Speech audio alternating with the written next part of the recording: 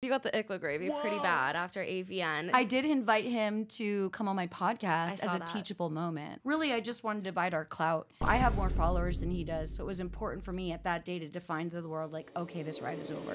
I'm done getting you followers. Hello, everyone. Welcome back to That's Offensive. It is Daddy Deelz in the building. We have Spencer, Damon Dice, Michael Barrick. Just getting everything confused right now. And we have Lisa Ann with us. Hello, hello, hello. Your wardrobe screams fatherless. You have more trust in that top side than people. How was your relationship with your father? Just saying, why did you get the attention you wanted? You need Jesus. That's offensive. I'm so excited. I remember yesterday you were like, to Jack, you were like, so did you do your homework? And I'm like, oh, I'm going to go do some more homework because I wanted to come very prepared. Okay, so let's see. What are the top 3 things you've learned about me since you started? Book not included. Oh, book not included. You like sexual friendships. Okay. Ding, ding, ding, 1. Okay. Yeah. Oh my gosh. Okay, well, I need to go through these because I'm nervous right now. Don't be nervous. Okay. It's just me. She's harmless. Me. She's harmless. I'm a nervous person I'm in general. harmless. Oh, are you? Yeah, I'm How very old anxious. Are you? 25. You'll get over that. Yeah. By 30, you stop giving a fuck less, and by 40, you're like, what was I ever worried about? I made it this far, and everything's fine. You go everywhere with security. You don't go anywhere without security. Do not. Yeah. And just the reasons that you ended things with the gravy train. Oh yeah, the walk off. Yeah. I was like a home run walk off. I did the fucking stand up. You know what? There's nothing more adrenaline pinching than either walking out on a date or standing up a date. And I started the walking out thing at a Red Lobster in Pennsylvania when I was 16. The Irish and my dip? girlfriend and I drove. And we met these 2 guys there, and they were just being annoying. We went into the bathroom. I'm like, we've got to bail. Yeah. And there was like a little window that went out to the parking lot, and like, we can get up the trash can, we can fucking bail. And I remember we laughed the whole way home. Jumped out a window to get out. Yes, and left them there. And then I was like, I'm addicted to this feeling. Like, there's nothing better. And I know where to sit. I always have my keys in my purse. Like, I never leave anything in their car. Like, I'm always ready at any time to just be like, you know what, I've had enough of this person. I like them to think I'm going to the bathroom right now and see how long it takes them before they send the waitress in. I always tell the waitress on the way out, give me 10. Let me have 10 minutes so I can get out of here. The guy's just sitting there for like 30 minutes. Like, damn, she's really I do digging it. in there. I at least do it 5 times a year of my whole life minimum. And in LA, I did a lot. Because dudes are just stooges when it comes to dating in LA. I've crawled out past them so they're not looking for me. You just got to always know where the bathroom is, where the door is. And you got to always be like, yo, I got to go to the bathroom. And just be real sneaky about it. Yeah. You know what I mean? Scope around. When I used to go on dates, I tell guys to like come out with me and my girlfriends to bars. So then I would always say I'm going to the bathroom and just leave the whole bar. But then my friends would be like, Adelia, I'm stuck with him now. You just leave him with the guy. You said So you guys deal with you this. used to go on dates. So do you not go on dates anymore? I've been celibate for over a year for men. No one has caught my attention enough to like be respectful, to like give me what I want. I have like a whole list of like check marks and no one. I'm so heartbroken for you right now, sexually. I have a Hitachi. Don't feel that bad for me. It's not the same. But I get it at your age. I get it more than anything at your age. I think it's easier for me. I'm double your age. So I think that's easier for me because I have a larger pool to deal with, right? And no matter what, when you're a woman under 30, men just assume you're not smart. And so they talk down to you a lot. And that's a turnoff, right? That makes you feel like you're wasting your time on a date. And you're insulted the whole time. Once you're insulted, like I always would say to myself, like, my knees are welding shut, which means like there's no way we're having sex, right? Yeah. My knee, and he'd be talking, I'd be like, oh my God, my knees are welding shut right now. Like I'm probably gonna walk out on this date. But it is really tough at your age. But being celibate, do you get regular massages? What do you do for human contact? Oh, what do? I have a dog. So that's great. Yeah, I have a little pitty dachshund. So it's like okay. Anytime I feel like, oh, I want to cuddle with someone, I got wubs. I would say, though, it's really important for your overall body to get regular massages when you're celibate. I have acupuncture. There you go. Yeah, acupuncture. Oh, physical therapy. But that's painful. That fucking hurts. But yeah, I definitely have a lot of. Do you miss the penis? I do, and I don't. I have to ask. Like, I've never gone a year. I couldn't go that long. I would lose my shit. I don't miss what's attached to the penis. Oh, but you don't really have to get attached to that. You know what I mean? We're trying to teach her detachment and compartmentalizing. If I could do that, I would. But your girl is really bad at that. I'm good with women because I can't see myself dating a woman, but I like to fuck them. Okay. So it's like I can hook up with women and not get that attachment. But if a guy gives me good dick, I could hate his personality, and I'll be like following him around like a puppy dog. Oh, you can't do that. You have to have a range of dick that you just enjoy for the dick, and maybe a movie. Yeah. Maybe you'll hang out, but you don't have to go anywhere in public or eat with them. Like, there's guys you don't even break bread with, but you're like, this is gonna be good. This is gonna be a 4-hour interaction. He's coming over. We're gonna do this. He's gonna leave. I'm gonna flip my sheets. I'm gonna get a nice shower. I'm good to go. I was good at that in college. I was great at that in college. And then just the older I got, the more it's like I would just get the icks so easily. So then it's like I can't have a wide range of guys because like this guy already disgusted me. This guy already disgusted me. And then I only have the one guy left. I think I've become a better picker as I've gotten older, but these are all really probably normal things for you at your age. Like nothing to be overly concerned. This is not life-changing. You're just kind of taking a pause to focus on you and not have the distraction of the chaos that maybe some of these guys have brought into your life. Yeah, well, also I'm like working on myself during life coaching, so I don't pick the guys that like disrespect you or like treat you poorly. What about athletes? They're so easy because you can just look at their schedule and know they're only going to be around this day. And it's so great because they won't be passing through again for 4 months. And it's fantastic. That's always been my go-to. I like tall, skinny men. Basketball players then. Tennis players. But some baseball. NBA players, have you ever like talked to one? A million. Okay, yeah. Oh, that's yeah. I did, yeah. Every day of my life, every day. They are some of the biggest douchebags I have ever met. Maybe it's different because it's me. Yeah, maybe it's different because it's you. Maybe you think that's what it is, that maybe they look at it like, because it's a gift. Like the way I meet them first is I wait till they have a big game and then I follow them. But I wait till 40 minutes after the presser because I know that's when they're getting the plane or the team bus. Then I follow. I don't write a message to start. Then they'll write a message, and then I'll say I had to reach out. The follows the hook. Game. That's like the the follows the hook because they're on the plane and they're checking, and there's usually other players on the team that I already know, and I'll reach out to them and be like, "Yo, I'm gonna hit up so and so. Yeah, he scored 54 points tonight. Like this is my time." So they'll be like, "All right, I'll tell him it's definitely you and not a fake." And I'm like, "Okay." And so the whole buddy, it's a conspiracy. It's just fun. Yeah. But maybe it is different because it's me. Because right away they're always like, "Thank you so much for reaching out, Mama," or "Thank you, Queen." Oh, Mama! It's so nice that do they have like the stepmom? Mama vibes. It's not stepmom. It's just Mama, and it's more in the Black community than the white community. Okay. So it's more of a queen thing in the Black community. So it's totally a compliment for them. But like if a guy on Twitter is like, "I wish you were my stepmom," like he's blocked. Yeah, because that's fucking gross. So you want to fuck the same person your dad fucks. That is weird. Yeah, you're Eskimo brothers with your dad. Yeah, it's just gross. So to someone that is a fantasy, they want to be Eskimo brothers with their dad. I say that to guys all the time in person. Like when they say, "I wish you were my stepmom," I'm like, that's a different way to look at it, right there. You're like, damn. So, do you also want to blow your dad or give him a rim job? Because obviously, if you want to fuck the same woman, you're doing the same thing. Yeah, they always look at me like, "You just fucking ruined my whole fantasy of stepmom." Like, you just the stocks and like that porn swim. So with those like NBA men, you know a lot of them have girlfriends and they're just out there I won't cheating. Fuck with anybody that has a girlfriend. Okay, ever. So you do or your wife. homework. I do my homework. And everyone that I already know, like vets in the league, will tell me the honest truth. And I make it a very clear thing. And so once they do show a girlfriend or something, I'm always like, "Hey, cool, we're friends." I always message them, "Congratulations on your new girl."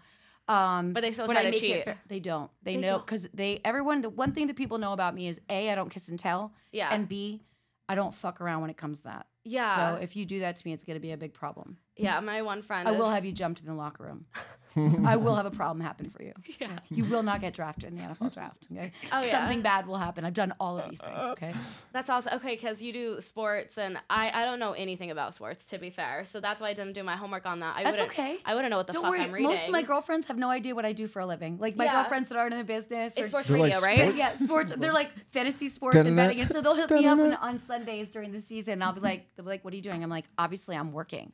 And they're like, "What do you mean?" I'm like, "I'm watching games. Football like this is work, you know?"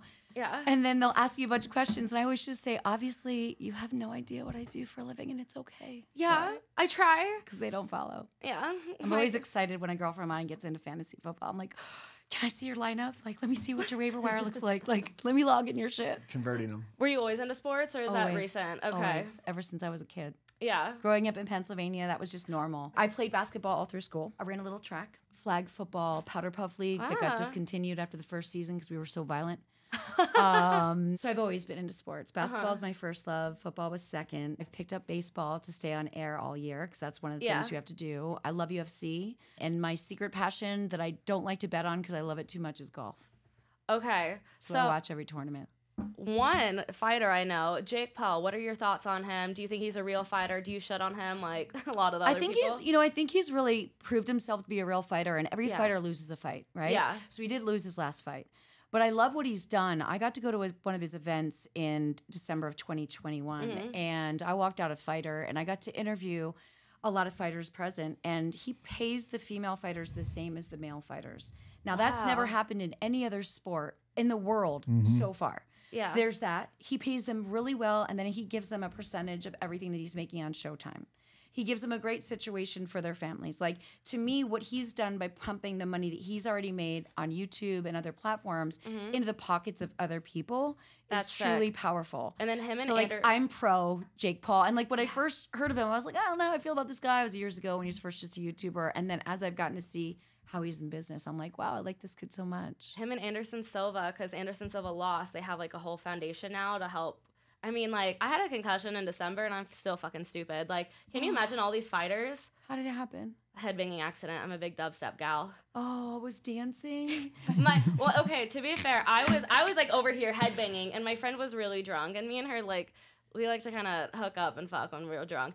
So she's like, was getting horny, and she wanted to grind on me, and then just hit my head so fucking hard. And concussions can linger for months. Oh yeah, no, I'm still stupid. Like, you can also have light sensitivity and get nauseous, and your whole equilibrium can be off as well. I was dizzy for a whole month.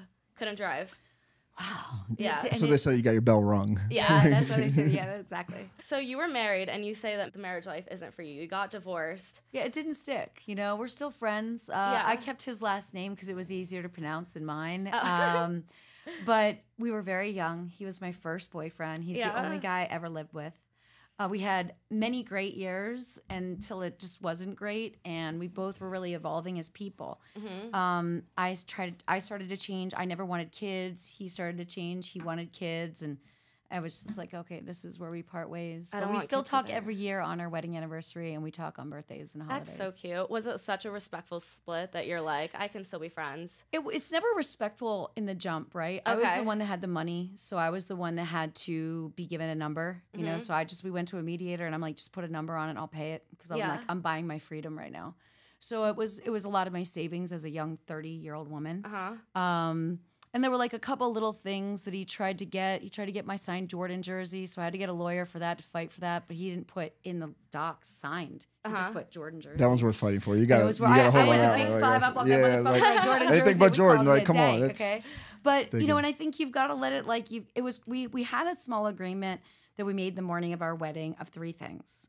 One, if we didn't make it, he would move back to his respective state and I would stay in mine. He was from Florida, I was from California. 2, we wouldn't shit talk each other. Yeah. And 3, whatever friends we came in with, we would leave with, because I didn't want to keep in touch with his friends and I didn't want him keeping in touch with mine. Yeah. And he was in a moment of panic, hungover the day of our wedding, and called me on my cell phone. I remember thinking, we're not supposed to talk today. It's our wedding day. Yeah. And he's like, we don't have a prenup. We don't, you know, I'm freaking out. And I was like, let's just agree on 3 things. That's what we agreed on. And we stuck to that. Yeah, that's so sweet.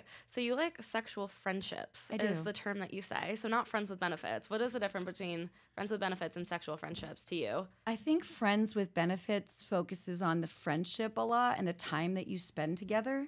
And sex is secondary. And I think sexual friendships, it's less time together, more focus on the sex and not mixing the 2 of them up, right? Because your friends with benefits are people that you like go to with things. Like I really choose not to go to with things to the people I'm having a sexual relationship with. It's more of a time commitment too. It's like if you're busy, you don't have time to put into that. Yeah, so it's like the friend part first means it has to be a priority first. Who's got time for that?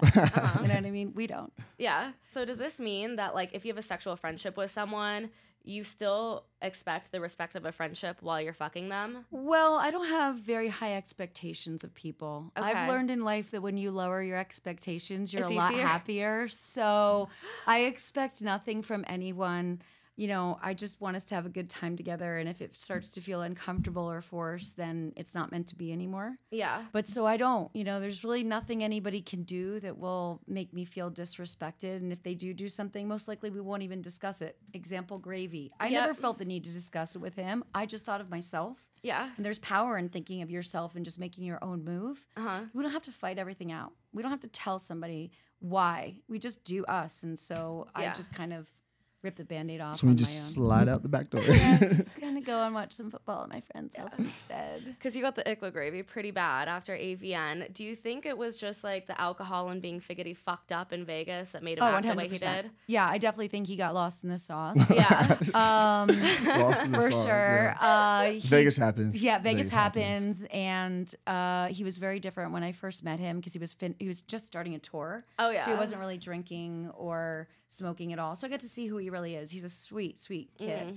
But you put him here with all the girls. In Vegas. No doubt he's getting hate fucked because half the girls in the business hate me. Yeah. So, it was just a recipe for disaster. And it just got to the point where I reached out to my friends that Friday and I was like, look, I got a dope fucking outfit. And I don't think I want to wear it standing next to this cat. Like, he's just been with some C-level skank-ass bitches all week. And me just standing by him on the red carpet is fucking lowering my value. And they were like, save the outfit. And I'm like, okay. And then I don't have to wear the outfit. Yeah, so that's like an example where, like, you might not have felt disrespected, but you did feel like there wasn't that respect of a friendship that you needed, right? Yeah, and like we were at an event. You were there. We were at an event on Thursday. I was with a group of my friends, and he was just so fucked up. And just really just around just low quality girls and just not talking to my friends, not kind. I looked at my friends and I was like, It was dark in the room. He's like up tall, so you can't really see down there. It doesn't matter. With the choices that he made over the choices he could have made. Yeah. He went for like the fucking cheapest fast food burger over like a Kobe steak, And I just couldn't have that. He just wanted what was like easy and available. A lot of men have like tunnel vision. They can only think about like the pussy that's in front of them. I was right there as well, so. Yeah, very tunnel vision. Like blackout he was just glasses. being a fucking skank. But yeah, I definitely think it was drugs and alcohol as well, because he was really different. Yeah, because my friends that all met him in New York, it was just such a great experience, and everybody thought he was super nice. So his eyes were just on you. He introduced himself to everybody, and he was so nice to my friends as well. Yeah. Like he fussed over everybody I had with me, and we had a great time at the show. And I will say, the energy at his show was amazing. It was great to see everybody having a good time. Yeah. Do you think this is a common theme with dating younger men? It really usually isn't with me because most younger men are smarter, and like if they have a choice to stand by me or 2 or 3 skanks, they're always going to stand by me. So you say it's just an answer. Yeah. When you say skank, do you mean because like we've all shown our vagina on the internet? So what is your definition then when you say that about if other all women? of somebody's clothing are not worth the price of the underwear that I'm wearing, it's pretty much a skank. Oh, probably me. So I'll take that with pride. High class. No, not you at all. But like those girls that night, I remember looking over them, and it was one of my girlfriends was like, "Oh my God, girl, your bag is worth more than all of their fucking clothes they own." I'm like, I know. And he's like touching on them. Now I can't let him touch on me for the rest of the night. I'm grossed out. Yeah. And then he went to kiss me goodbye, and I was like, no, I can't share lips at this point. That was when it started to fall apart. Yeah, definitely. Do you have any animosity towards him? Nope. That's good. I did invite him to come on my podcast as a teachable moment. And his PR wouldn't let him, right? Yeah. His PR, his agent, like everybody was up in arms. And my agent was like, I'm so fucking proud of you. I hope that my daughter is like you. Like, all of my people on my team were like, baller, because how teachable of a moment though. What am I walking myself into here? When I put the post together, of course, I send it out to all my people to make sure that it's not going to really hurt somebody. Yeah, definitely. That it's not going to cause a war or any bad situation. And it was just campy and fun, right? And it was just light enough. Really, I just wanted to divide our clout. I have more followers than he does, so it was important for me at that day to define to the world, like, okay, this ride is over. Yeah, 1,000%. And like, I'm done getting you followers. Oh my God. I'm kind of a dick. Yeah, we love to see that. So I'm really nosy. You talk about people not liking you in the industry. Why do you think people don't like you? Or like, what's the beef there? It's like, I know this is going to be hard for you because it's a sports reference, but like LeBron James, so many people talk shit about LeBron. How can you talk shit about LeBron? Because he's the best player in the NBA? Because he's been playing for more years than anybody else? Because he's consistently putting up buckets after buckets? By the way, Joel Embiid, 11 games in a row with 30 points. I'm fucking shocked. But Kobe was the same way. When Kobe was in his peak, everybody talked mad shit about Kobe. Everyone? Everybody in the sports world. Okay, in the sports world. When somebody is so successful, instead of just praising their success, quite often people start to try to break that person down. So that animosity is very common in a highly competitive business. Yeah. The adult business is highly competitive. If there's a club that has dance bookings 6 times a year, only 6 girls can get them, and 50 girls want them. So when you're the one getting booked everywhere you want to go and you're doing everything you want to do, there becomes this divide. And I was never there to make friends. I never had friends in the industry. My friends were always outside of the industry doing other things for work, and that really kept me level-headed. Yeah. But when it comes down to it, it can get very vicious. And when you read kind of, you know, the intro to my book, that whole situation you read about came from inside the business. And I would let people stay at my house a lot in LA when they would travel in from other cities to shoot. So they knew the layout of my home. And that night when the cops arrived, the cops were like, okay, you've lived here 10 years. We've never had a problem like this. The callers said they were coming from upstairs, downstairs to your couch to kill you. This is somebody that knows your home recovering from surgery. This is somebody that knows the layout of your home. And this is somebody that you're in a Twitter beef with right now. And they like laid it all out because one of the young cops knew of the Twitter beef, and so it just became this whole, and so that was really incited. And did they find the guy? It wasn't a guy; it was a girl that started it.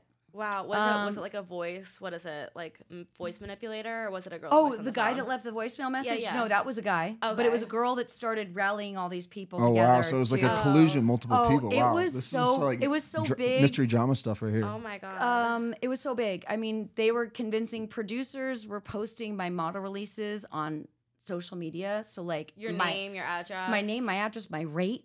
Like more than anything, people finding out my rate was fucking the most offensive thing to people. They had already put my social up there, my driver's license. Like I had already been completely doxxed. Yeah. But then it got to my family because, you know, your maiden name, your mother's maiden name can be on your model releases depending how deep they go.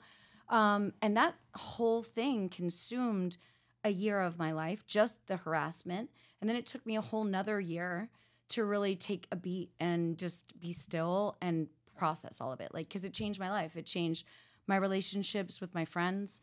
It changed my living situation because I would be at my apartment in New York and they would fuck with my neighbors by calling in the door, the buzzer door, saying we just murdered her inside her house. Then the cops come and break my fucking door down. So then I've got to go and fucking buy a new door frame, put a new door up. But I mean, I'm in New York. I got to fly back. It was so much chaos that when it finally stopped being that much chaos, because that person got into something with somebody else, and I was kind of off the hook for a period of time. Once it simmered down, it just took me a while to like absorb what happened, you know, and process all of it. It was hard on my friends because they were very afraid for me. Yeah. Everybody was like in heightened mode of like, oh my God, you know, and I went through this whole mental anguish of, is this the karma I get for being in the business?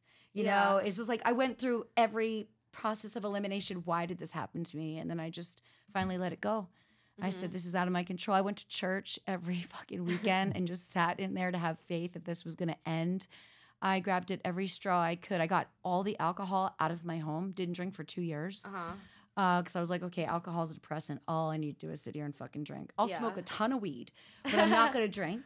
Just really regulated myself during that time to limit the risk. Is that part of the reason why you left the industry? Because you're like, this is the drama that comes with it? It was when I left the industry that happened. Okay. So that's what caused it. The knee-jerk reaction to me leaving the industry was what caused it. What prompted you to want to leave the industry? I was just done. You know, I had set a financial goal for myself. I had started a new career in sports radio. And I told myself if I get signed to a second contract, then I'm going to make this my thing. And I'm going to really focus on this. And I could still do like club events. Like I decided I was just going to break away. This was 2014.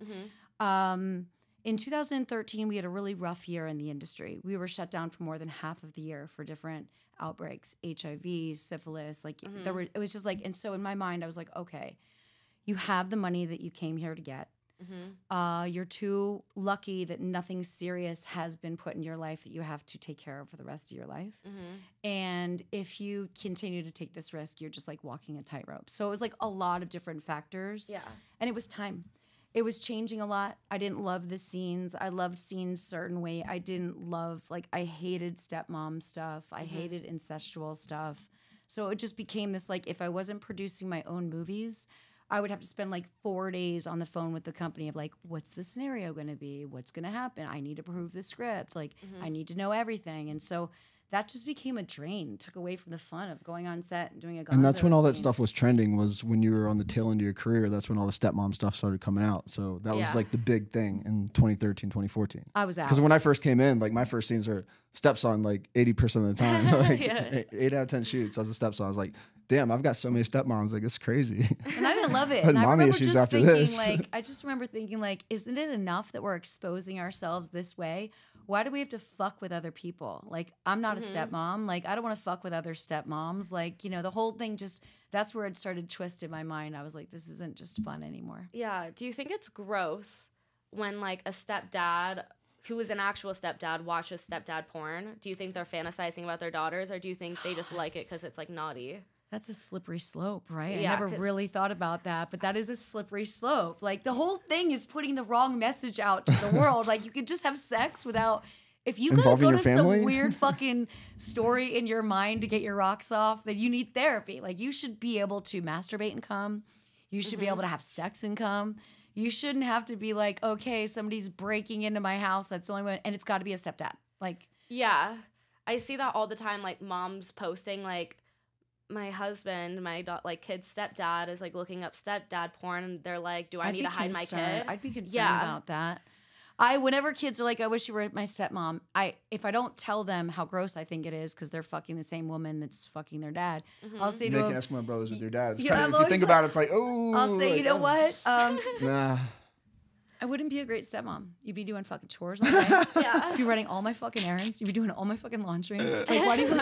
What the fuck are you thinking? This is gonna be a free ride? Think I'm gonna take care of you? What was the moment you knew you didn't want kids? I feel like mine was when I got nauseous every time I was in the vicinity of one. I just knew I didn't fly as a kid. My first flight was to get in the business in my early 20s. I wanted to be free and see the world. I grew up in PA. We went to Jersey Shore in Florida, and that's it. And I just wanted to expand my world, and I knew that kids would impede me for doing that. Both of my parents truly suck as humans, so I knew I wouldn't have a family to share kids with. Like, how do you have kids? You have no grandparents. You have no relatives. You have none of that. And I kind of thought it was important for me to break the chain. Yeah, so kind of going back to your parents, do you think that, you know, everyone on like TikTok or Instagram are like, oh, you guys are whores because of daddy issues, or they like try to use daddy issues as an insult? And I'm like, first of all, that's kind of insulting the dad. I don't know why y'all are using it to insult me, but a lot of people assume that people in porn do it because of their issues with their dad. Do you think you were kind of born to do that, or do you think that you did it in spite a little bit? You know, porn has always been, you know, referenced as the home of broken toys, right? There's always something, a little bit of a missing element. For me, it was really about survival. I was on my own at 16, had fake ID, and I was dancing to stay in high school because I didn't want to get a GED. And so when I turned 18, I started working at a club that had porn stars coming in every week. And I realized, like, I wanted to do porn because I wanted to feature dance. I wanted to travel the world and dance. So daddy issues, my dad was racist, so I definitely made sure I did a shit ton of interracial. Of course, my parents didn't talk to us about sex at all, but that was part of my generation growing up in the 70s, 80s. And very young, I had sex because all of my friends were doing it, and I realized at a young age, like, okay, you don't have to have a boyfriend to have sex. Boys get very possessive when you start having sex with them, and it was just not my jam. So dancing freed me up and let me really experience, understand men, and then doing porn was like that next level of being a true exhibitionist. And the only way to make the most money on the road was doing porn. The magazine girls made a third of what the porn girls made. So as I was doing my 2-year case study of the industry while I worked at Owls, I interviewed every girl there. Like, okay, you know, how do I make the most money? How do I get on the box cover? How do I get a contract? Who don't I work with? Who do I work with? And I just studied the money, and I really followed it. Yeah, I feel like you're the kind of girl to like research how to negotiate your own kind of contract. Am I wrong? Yes and no. Like when I was younger, yes, but now I'd rather pay somebody smarter than me to handle shit and then advise me. Let the pros handle what I that mean? one. Like, Yeah. now it's like I've got 3 people in my life that are way fucking smarter than me, and they help me make all the best decisions. And it is nice to have a team. It's so funny because before I hired my lawyer, I'd look at a contract and be like, this sounds good. I'm reading it. Like, doesn't sound like there's anything bad. No. Like, there's always something bad. There's always something bad. Always. To loop back to your like depression and your anxiety, you said a big part of getting out of that was your acceptance. How did you work on acceptance? I, for example, like shrooms is what helped me get out of that. Like I have to meditate on mushrooms and it helps clear my mind. So what was your strategy? I read a lot. I read a book a week for a year. And that was a challenge for me. I read a lot about letting go, moving on, acceptance. I always have meditated, so that helps a lot as well. But really, it was the study of like really influential documentaries, really just opening my mind to learn and to realize like people have gone through worse situations. You know, there was a day I was sitting in the courthouse because I was going to court to try and get a restraining order against one person. And I learned a lot about court that day. And I learned that there'll be 50 more cases for each room in Los Angeles County than will ever be able to be heard. There's no way a judge could see that many. Yeah. But people will make deals in the hallway. They will surrender. And I just watch people like crying in the hallway, you know, just selling their life to make a decision that they don't want to go back to that building and feel that feeling again. And it just hit me where I was like, people have gone through a lot worse things than I have. And I've got to put this in perspective. At that time, it's kind of suffocating me. And then when I actually looked out, I'm like, you know what? Most of the world doesn't even know this is happening to me right now. Did you ever go in like a loop? Because what I tend to do, and it adds to my anxiety, it adds to my depression, and I've been working with a life coach for a long time to like get myself out of these loops, but it's like a loop of why is this happening to me? Why does like God hate me? Or like why does the universe hate me? Like why are these things happening? And it would be a loop until I finally was like, actually, here are all the great things that are happening for me. You have to have a gratitude journal when you're going through things that are looping, right? So taking breaks in your day to go through what you wrote down the night before in your gratitude journal, a conversation with a friend, getting out and it was nice weather, like the simplest things when you're going through tough things, writing them down every night before you go to bed, reflecting on them during the day, and really training your brain to stop the loop. The why question is such a easy thing to let go of once you understand it. I watched a documentary of like the power of why or something, and it really made me like hit it like, oh, okay, stop asking this. You're only making it worse. You're only thinking about it more. You're only fucking bringing it closer to you. Like it's already happened. That whole theory, like you can't cry over spilled milk. Yeah. But for me, what was also so heavy was the fact that I had been in the business for almost 30 years. And having the world blow up on me the way that it did and having so many people team up and do horrible things, it made me feel like I'd lost my identity with some people that I was casual friendships, even though they weren't like my best friends. These were people that I knew for such a large part of my adult life. Yeah. So I was also going through layers of heartbreak of like people that I thought liked me that chimed in, you know, because it was so many. It was people that like I had just paid to be on my set and produced movies and paid them and a month before, and the next thing you know, they're chiming in on social media about what a horrible person I am. I'm like, I didn't see that coming. It got to the point where I had to stop looking at social media. So do you think traumatic experiences can help you turn your life around? Oh, fuck like how do you utilize that experience and really grow from that? Now when somebody fucks with me, I just kind of giggle in my mind. I'm like, oh, it's going to take so much more than that. Like, this is not even a thing. Like it was so big that now everything else seems so small. Yeah. And I think also if a traumatic experience forces you to be still, we're always needing to be still from time to time, but we don't do it often.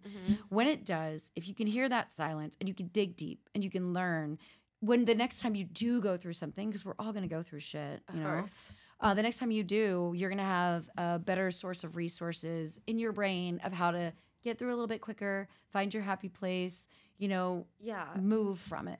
1,000%. And when we went through the pandemic, it was so much easier for me than anybody else because I was like, oh, I just fucking did this for a year, okay? I know how to be still.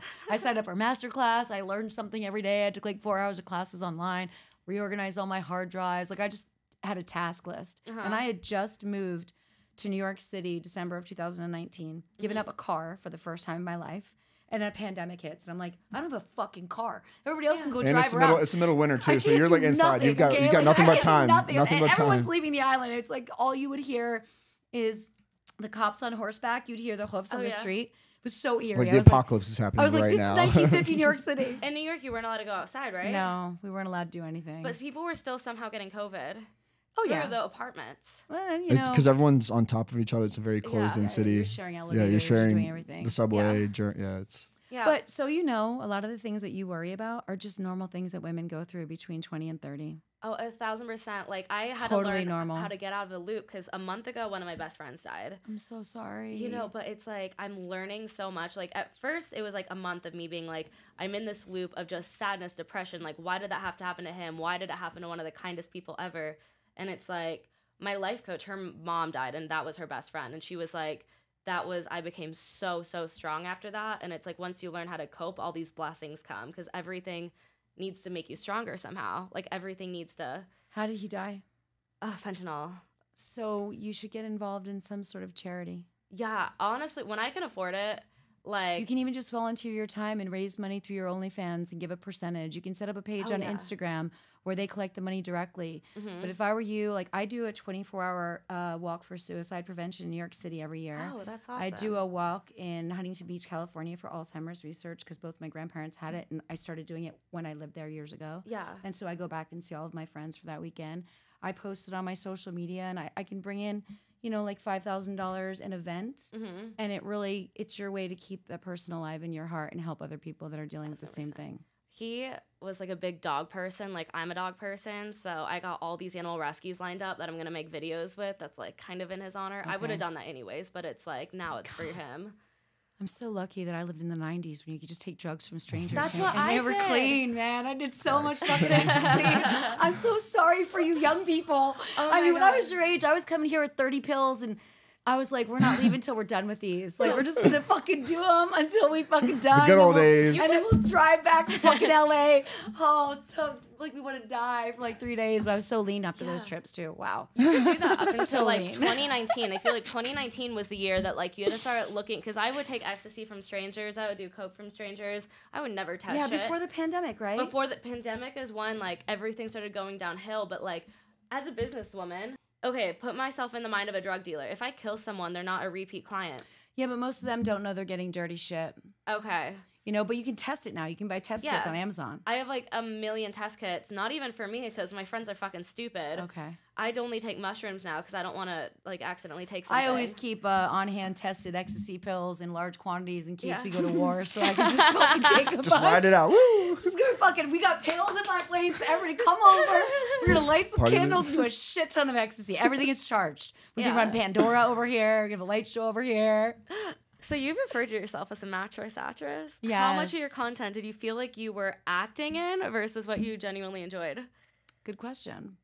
I didn't shoot as much as people shoot today, so I enjoyed all of my scenes. The only time I felt like I was acting was when it was a parody, and there was like a guy, and he was super nice, but we just had a rough scene. His name was Guy De Silva, and he did the Obama version of the Sarah Palin series. Okay. And they put him on a horse, and he didn't want to get on the back of the horse. And then the guy, we're on a horse, on a canyon, on a cliff, okay? This guy does not want to get on a horse. So right away, I'm like, why don't we do this after the sex? Because he's never going to be able to perform. Shaking. So he's shaking, right? And so they have me draped over, just sitting nicely on the back. I'm not afraid of the horse, what have you. And of course, you know, the guy that's out there, we had to sign the insurance if we die. Yeah. You know, nobody cares. And so the guy tells the director, Jerry T, whatever you do, just don't yell. What does Jerry do? He screams action. The horse fucking spooks. Oh, no. I fly off. Guy flies off. And then they're like, okay, well, we paid for this horse. We know nobody's going to get back on it. So we're going to have you do this sex scene right here on hay. And the horse is going to be in vision of the camera because we paid for it, right? You were cucking the horse. So now the horse is eating pieces of hay and keep coming in. Those were times where I feel I really didn't enjoy it because it was just torturous all around. You knew how uncomfortable this person was. He's definitely going to have a hard time getting wood.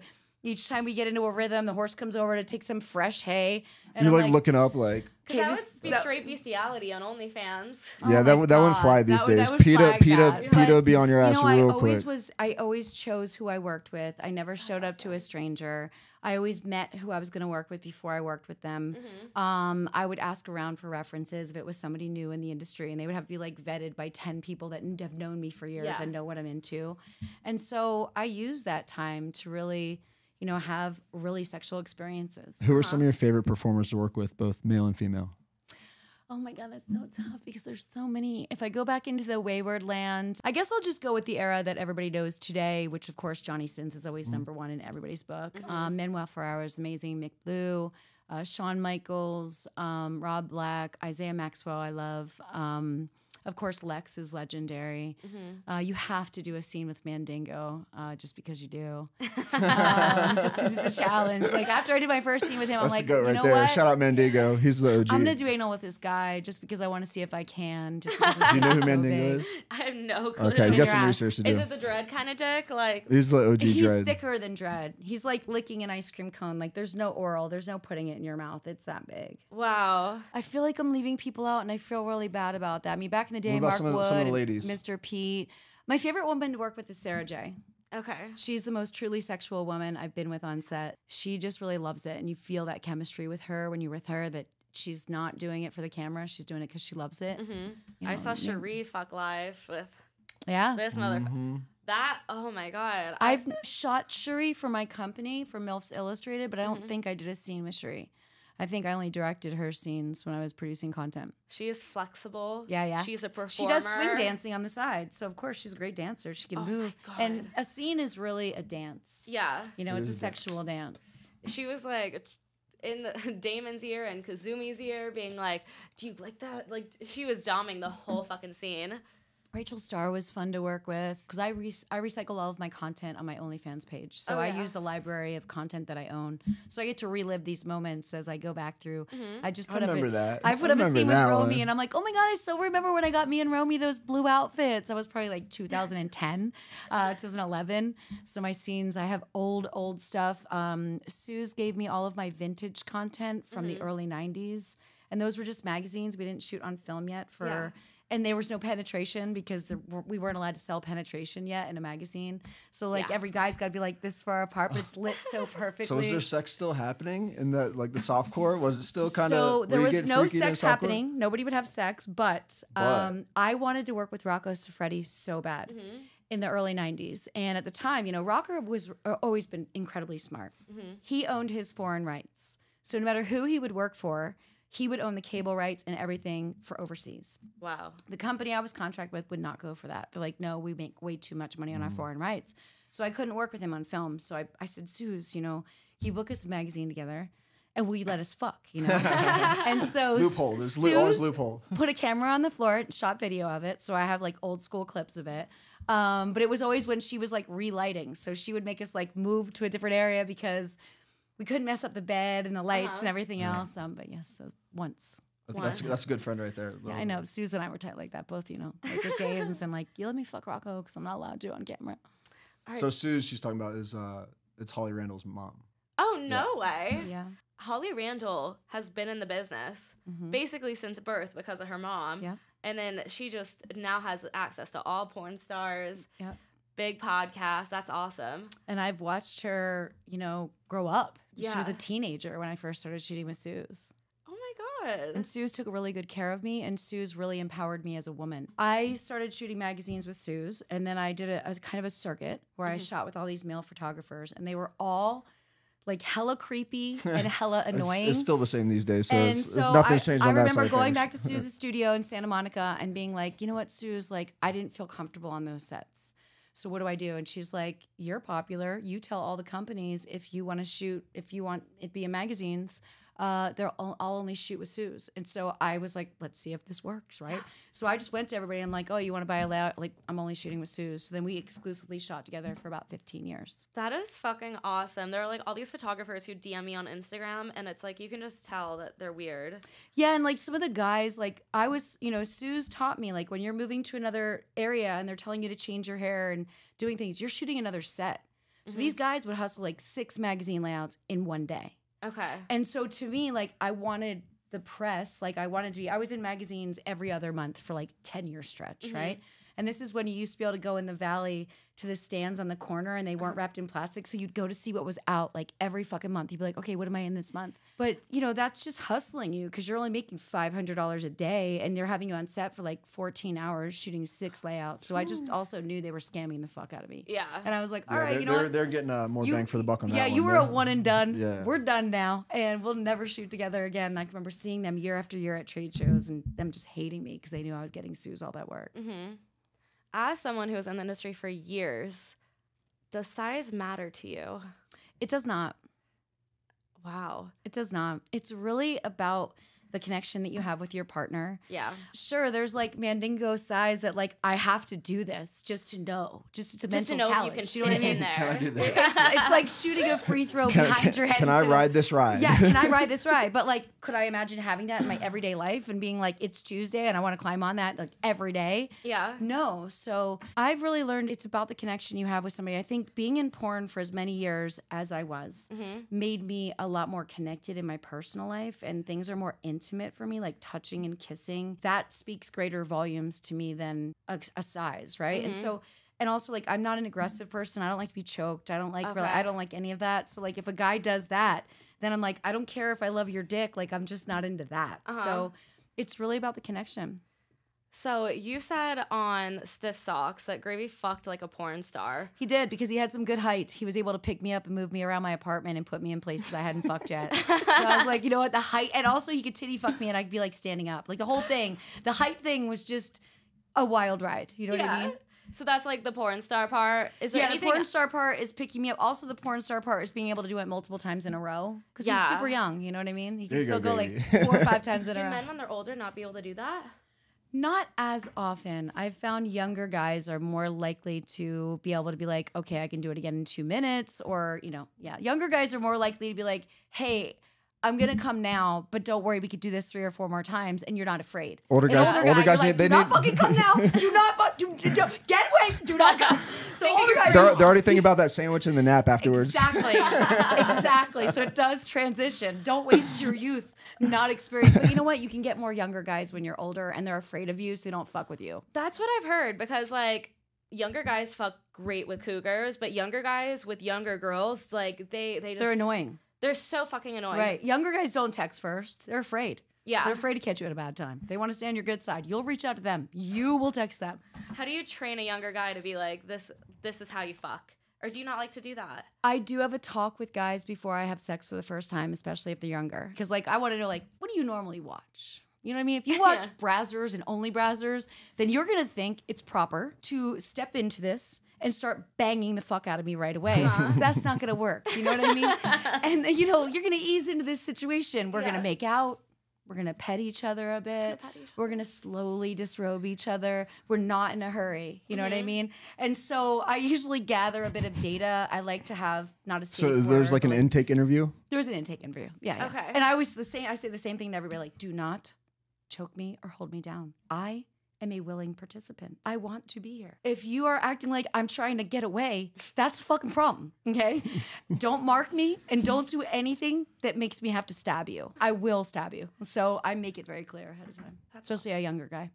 Younger guys, I feel like, are easier. They're like scared of you, so they're not going to be like, oh, fuck that. Like, and I've fucked a couple of guys in the past year that after our like second and third time together, I said, you know what, we should just be friends. Like, we're not fucking compatible. Like, you might be enjoying it, but I'm not. So let's just be friends. Have you ever like sent a picture to a guy of your vibrator after to be like, I'm just not feeling it? Nah, I'm afraid to send anybody personal photos because I'm afraid they'll share them with their friends and put them online. And though all of my other shit is online, if I found out I tried to do hold something something to special yourself. for something and they posted it, I would be like, and it happened to me once. Damn it, there's my Once in my life. And this motherfucker, I cannot get him off my Wikipedia page and it bothers me. Once, a kid from Notre Dame, he was going to college. He was on break. I took him to a Knicks game. We went back to my place. He was 18. He took a selfie of us in bed, and it got to TMZ, and it got everywhere, and it became this big deal. And I just was like, wow, that was so personal. I was in bed. I had no makeup on. We were like, and he sent it to his friends. His friends sent it to everybody. Next thing you know, it's on fucking Barstool. It's on Bleacher Report. It's like fucking everywhere. And I'm like, that was not good. So I just don't want my personal life exposed that way. Yeah, you like to keep some things private. I feel like I'll get there one day, but for now I like to tell everyone everything. Spencer, do you have questions for me? Do you have any questions? Since you're an industry veteran, someone say an OG, how do you see the industry, how it's changed the past few years as opposed to when you first came to the industry in the 90s? Or what are the different levels of the industry been progressed through the years, you see? I've seen everything, of course, from shooting on film, VHS, to like me thinking CDs were the greatest thing because I could pack so many more on the road without damaging the boxes. Like, I remember how exciting that was. VHS, you'd show up with your stuff in your suitcase. You'd be like, do you want to buy this? The whole thing's like crushed. Saw him out of the trunk, like trunk sales. I've watched that whole time difference. So it would take hours to shoot something on film versus once we went digital. We had a lot of power in the early days. The men in the business would tell you, like, we need you to stay here. Like, don't ever do something you don't want to do. Don't work with somebody you don't want to work with. Be connected with the people you have sex with. Don't do something on camera you haven't done in your personal life. Like, this is how they spoke to us.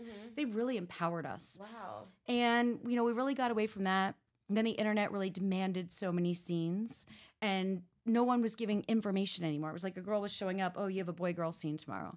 She doesn't know who she's working with, what his style is. Are they going to connect? Does she feel safe with him? Yeah. Is he doing drugs on his free They're just time? printing money at that point. They're just trying to put out scenes. So if you're just like not doing that quality control, you're just more worried about the money than the oversight and the safety of the performers. It's quantity over quality. Of course. And that affected the performers in such a great way. And now I think with OnlyFans, we've kind of cycled back to the empowerment phase again, where, hey, now that I'm making money on my OnlyFans, I still want to shoot scenes for their companies, but I'm not going to work for those people that made me feel uncomfortable. Or I'm not going to work for somebody that had me work with a guy that I didn't like working with. I want to have choices. So I think the power is definitely back in the performer's hands. I do think, though, that we're on a slippery slope with OnlyFans, and I do... it won't be here forever. Nothing ever is. And there's a lot of areas where I see risk, and I see risk with girls who escort and use their OnlyFans to market that, because that's something OnlyFans is definitely against. I also see girls who are having people answer their messages. And now there's threads on Reddit where these guys, they're intense incels, but they'll go to an event when a girl's standing there and they'll talk with her on camera. So they'll be shooting a video. Meanwhile, these guys on Reddit are DMing her on her OnlyFans, and somebody's answering them right away. And what's that showing is you're breaking the ordinance of OnlyFans, because no one's allowed to be seeing your messages. These are personal messages. That's why I won't let somebody else run my page. And I understand people are busy, but if people feel they're being scammed and they get together and go to the credit card processors, that's going to be a problem. Yeah. So it's not forever. So what I'm hoping is people are not only putting their content on OnlyFans, but they're backing it up, whether it's a cloud, a hard drive, what have you. Yeah. And also maybe having a secondary website. I've had a website since 1997, and I still have content on that site. Yeah. It's not time sensitive. People are going to learn about you that knew about you or didn't know about you. So I think it's changed in the whole machinery of it. It's also spread out more. We all lived in the Valley at one time. Now it's LA, it's Vegas. People live wherever they live. People are shooting in people's homes.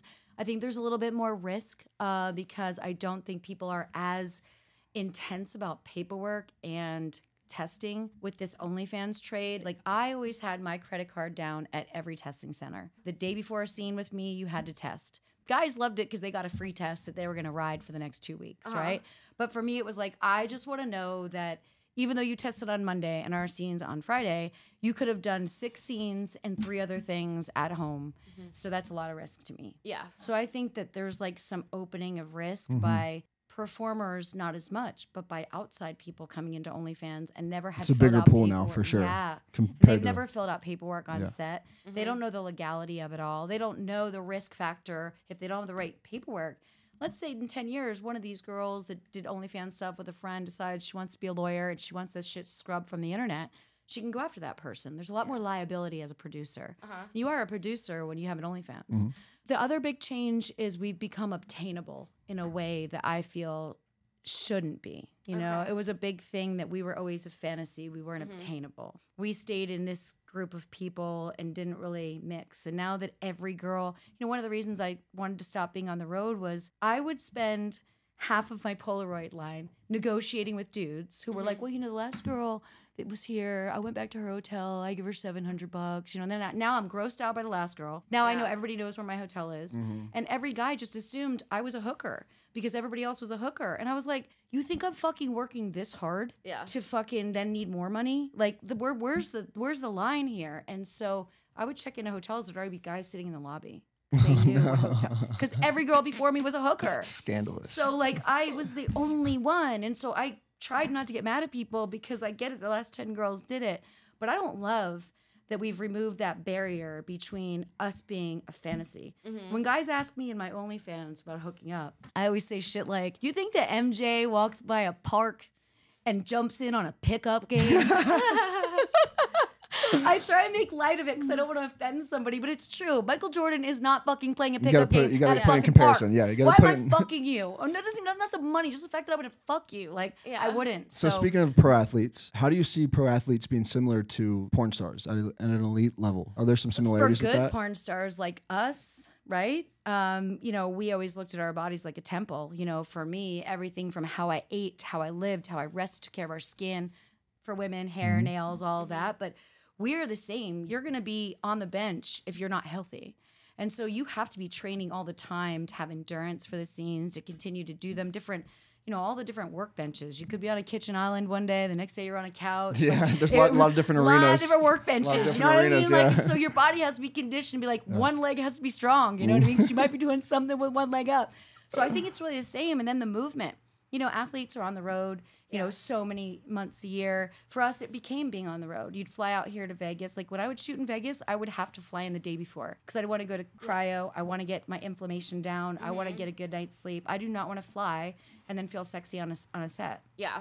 So that travel also wears on your body. And I think it's similar in the sense that you're making most of your money in a very condensed period of time in your life when you're younger. And then you might not have a shit ton of opportunity after. So just like athletes who can be, you know, I mean, throwing a fucking ton of money down at that strip club. I know 50 grand is nothing to Ja, but still one day Ja might be like, man, 50 grand is a lot of money. Well, he might have supported some people that were there, that were the recipients of that. So, you know, it could be good too. It is true, but he's supporting the economy. I bet you there's some people that he knows that can use that more. Probably a little more. You know, a local school.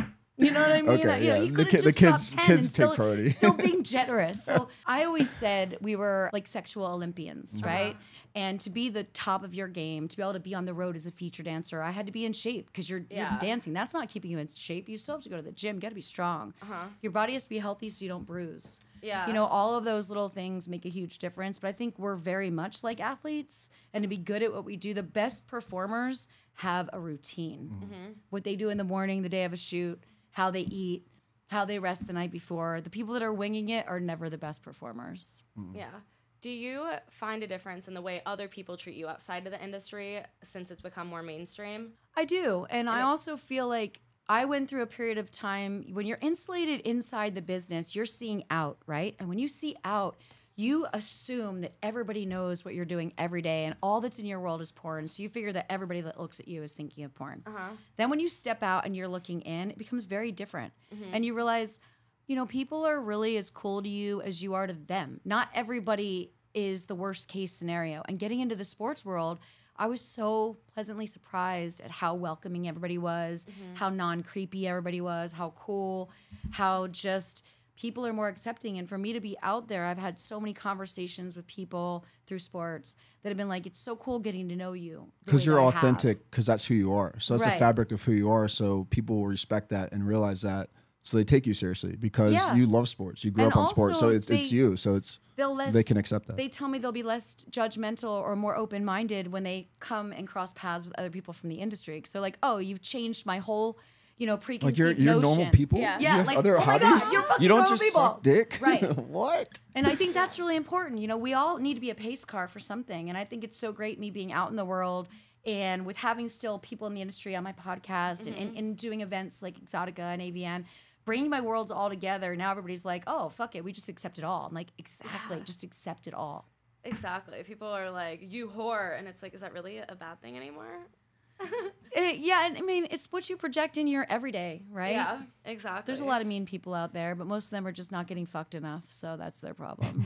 Yeah. I was going to say, what do you have to say to the mean people out there? What do you have to say? Oh my God. How can we make them unmean? To the mean people out there, I really wish in all of my dreams that you had more sex and that your sex life was more satisfying and gratifying because that would simmer you down a lot.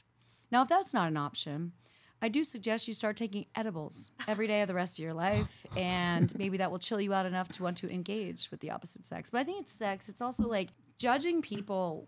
What's the point, right? Meeting people and being curious about people is the best way to live. And people that aren't curious are more likely to be judgmental. Exactly. Well, on that note, thank you so much for coming on. Say all your social media, any new projects you have coming up, anything you want to plug. now is your time to shine. All right, all my social media is the same, at The Real Lisa Ann. A new wine line coming out soon. I will have a red and a white dropping by spring. My also audiobook coming out in the spring. And subscribe to my podcast, The Lisa Ann Experience. Woo! It's Deelz.com for everything.